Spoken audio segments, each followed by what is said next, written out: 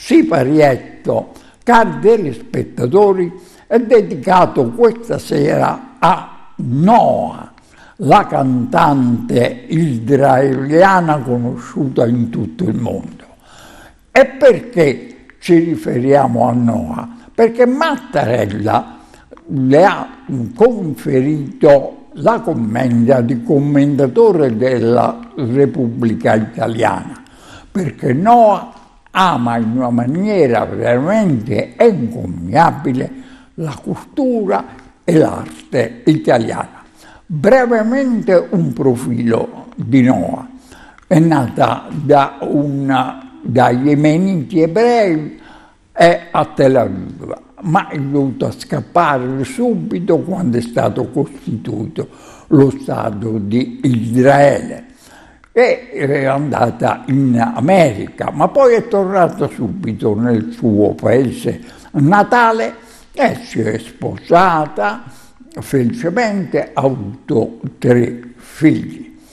Noa è notissima per il suo impegno civile, oltre che per il suo impegno artistico. Sul piano artistico è legatissima a Napoli e ha lavorato anche con Pino Daniele. Sul piano civile non ne parliamo, ha avuto il premio per la pace ad Assisi, numerosissime associazioni le conferiscono onorificenze per il suo impegno e per la sua battaglia a favore della riappacificazione della terra in Palestina. E Noa è uno degli avversari più decisi di Netanyahu. Ecco, però difende il suo paese e si augura che dall'altra parte anche i palestinesi vadano incontro agli israeliani.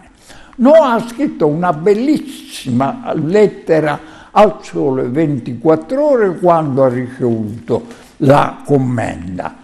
E io vi leggo soltanto qualche stralcio di questa lettera scritta con moltissima passione.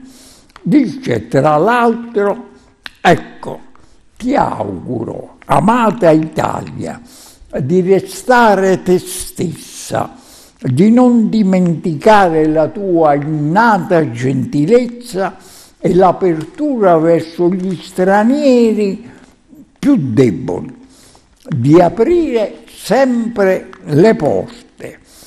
Ti auguro, continua Noa, di saper sempre proteggere i tuoi splendidi e fragili tesori naturali e i siti storici dagli artigli dell'avidità e dell'avarizia.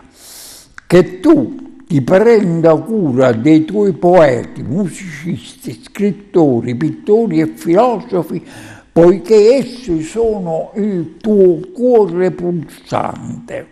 E conclude, Italia, spesso sei portata a trascurare i tuoi doni, le tue potenzialità e la tua immensa bellezza, fino a quando arriva uno straniero innamorato che ricorda quanto devi essere grata. Perciò ti supplico, Italia, resta gentile. Ed è veramente una lettera scritta con il cuore. Il nostro regista Francesco Legnite ha scavato nei nostri archivi e tra vari stimoli e sollecitazioni ha trovato una interpretazione di Noa che adesso vi presentiamo e che conclude la nostra trasmissione.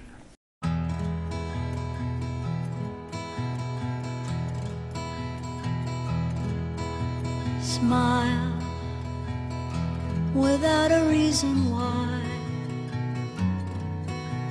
Love as if you were a child.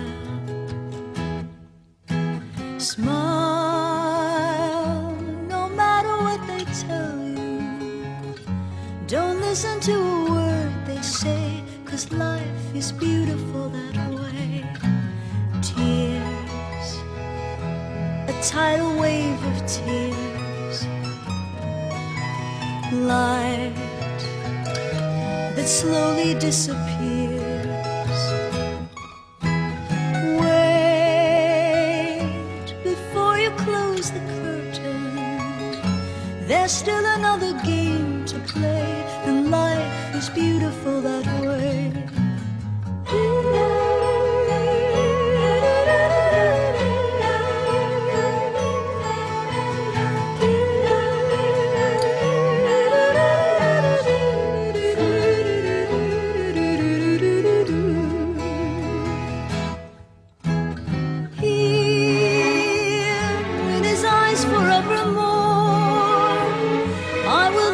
Be as close as you remember from before. Now that you're out there on your own, remember what is real and what we dream is love alone. Keep the laughter in your eyes. Soon your long-awaited prize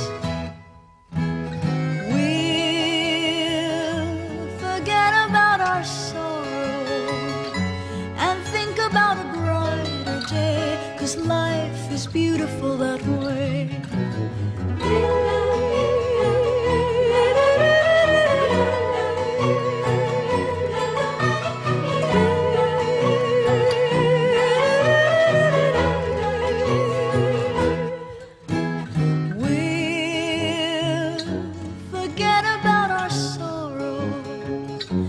And think about a brighter day, 'cause life is beautiful that way.